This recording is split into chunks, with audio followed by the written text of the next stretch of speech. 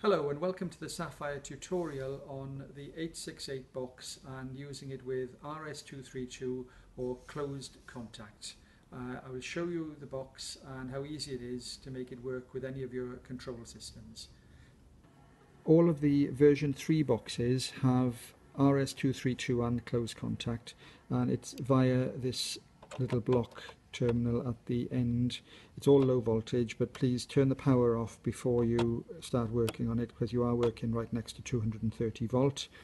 It's dead easy to use. You just use a screwdriver to press down and push your lead in, and when you leave go, that will hold it.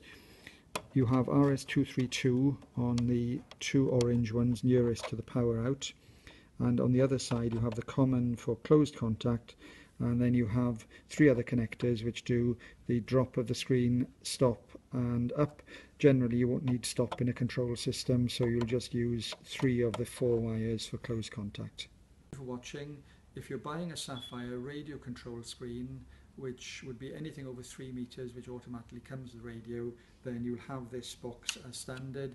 If it's an in-ceiling screen, that's the only exception, and you do need to ask us at the time of order if you need to use RS232 or close contact. Thank you for watching.